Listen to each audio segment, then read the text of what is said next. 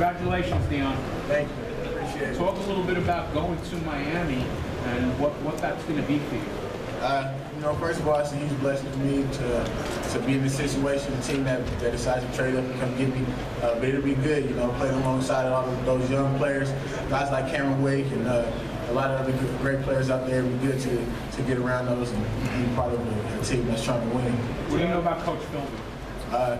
I honestly talked to the Dolphins little, throughout the process. But I feel like they made the right move. They got the guy that they wanted. Dion, talk about how excited you are to play for an organization that has been able to get some good free agent acquisitions and they improved last year under the leadership of Tanny.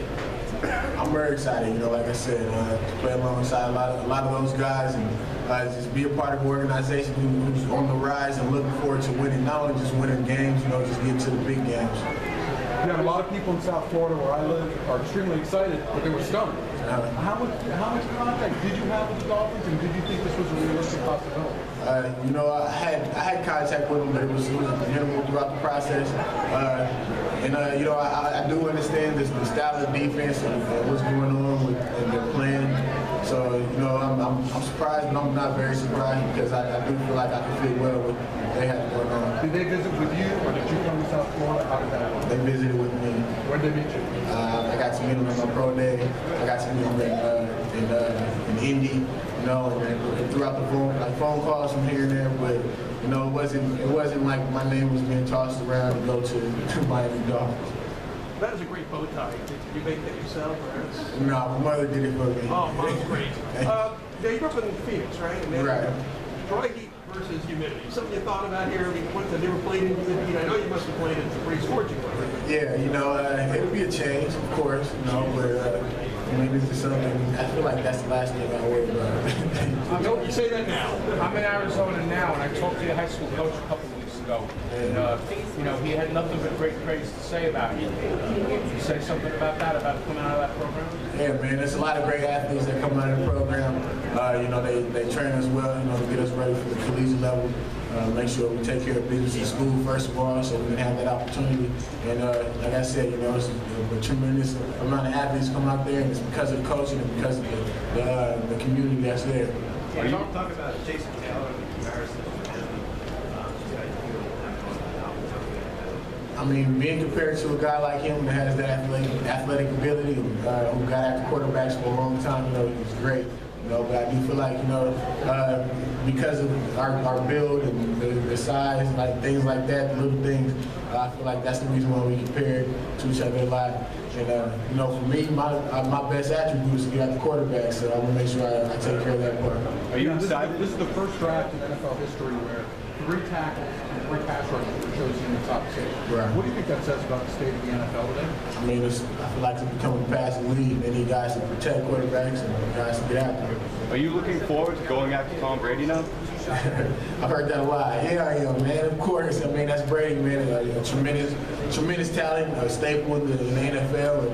And, it's just to be in the NFL, honestly, and to have that opportunity to play against guys like him, it really gets me going. Mark Sanchez means you hard to know. Are you 100% healthy? I'm not 100%. I'm over a month out of, almost 2 months out of surgery from having my labor repaired. But I feel like I'm ahead of schedule. I'm doing the little things right, so I can be prepared to go, when it's time to strap it up. How did the phone call go? The phone call went well, It was a huge surprise for me. I'm talking on the phone with a Miami Dolphins coach, but I see the Raider helmet on the screen. I had to put it together really fast.